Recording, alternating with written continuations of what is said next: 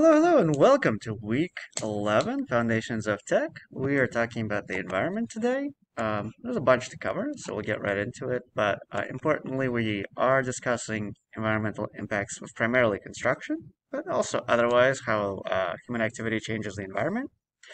And there's going to be a group project you need to complete, assignment 14. It's already posted on MindGPS, so feel free to check that out. So what are we talking about? We're talking about the production of CO2, but also other wastes, and it seems that the construction industry is one of the largest contributors to these unfortunate outcomes. Today we're going to discuss how and what particular factors affect these environmental impacts. In particular, the housing industry is a huge polluter. About 40% of energy consumption occurs during the construction process. In the US, material production and construction accounts for about 122 million tons. It's a huge amount, almost unimaginable amount of waste. So we're going to take a look at kind of the three parts of producing a material and how those contribute to pollution in different ways. Extraction, processing, and transportation. Transportation is going to be kind of its own category that we'll take a look at more in depth later, but we will mention it.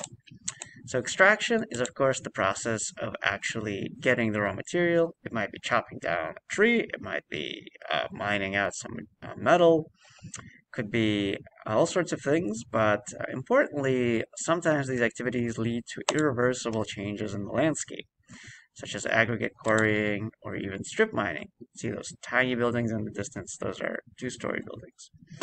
So we have to really grapple with, are we okay changing this landscape forever in such a way? And sometimes we don't consider these questions in enough depth before making these decisions. So that's irreversible changes to landscape.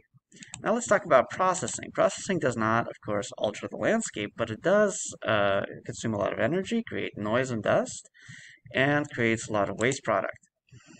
For instance, if we look at something like a blast furnace, it has a lot of similar features to a coal-fired power plant that we looked at earlier in the year, in that it has many byproducts, some of which can be repurposed for other useful materials and some of which can't. Additionally, there's, of course, air pollution.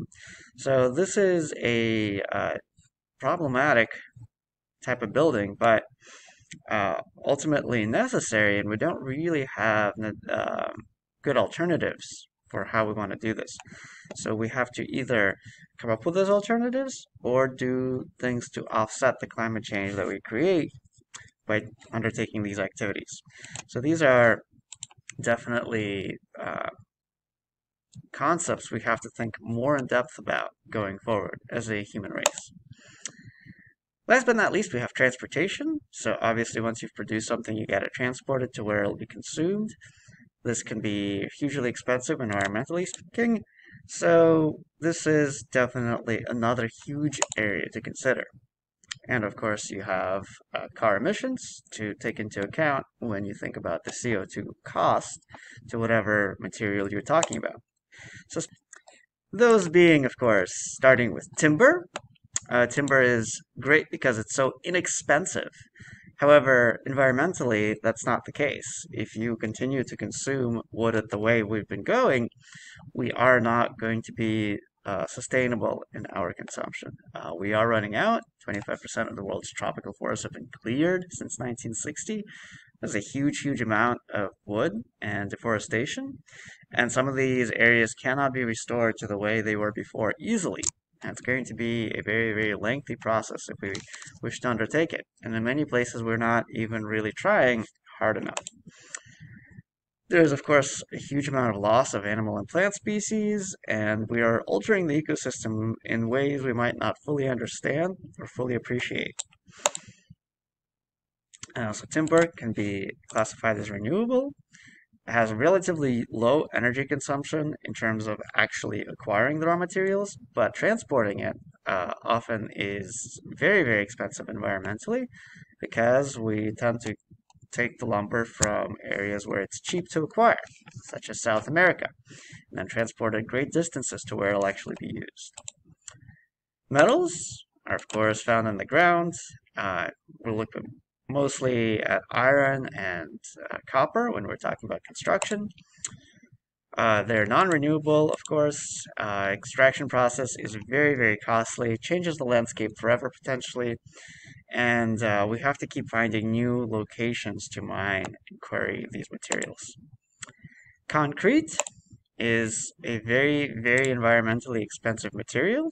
It's non-renewable and it's made from limestone, chalk, clay, aggregate, and gypsum, so materials that you have to quarry. The raw materials must be mined, and that takes a lot of energy to do. As we previously mentioned, mining is very expensive. And about 8% of the total CO2 generation comes from cement production. Now, why do we never talk about replacing cement with something else? We don't really have a better material.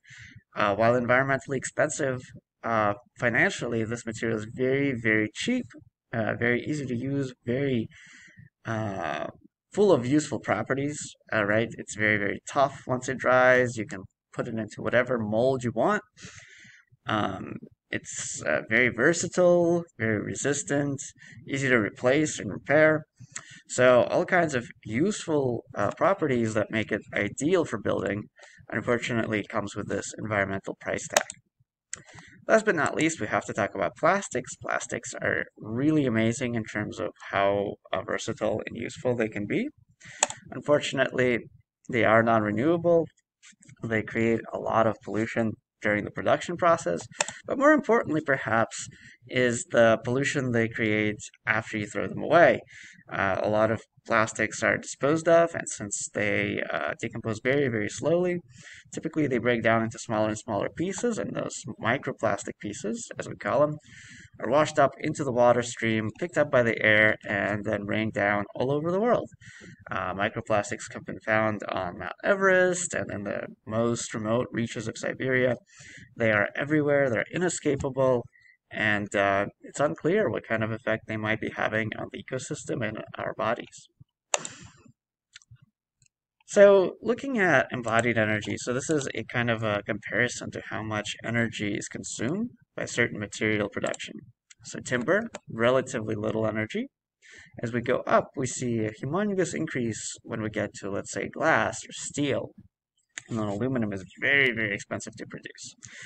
So that is why timber tends to be the primary choice for buildings, which makes sense. And aluminum we try to reserve for things like airplanes. All right, so we're going to take a look at all of these other questions in a future class, but please don't forget there is a group project.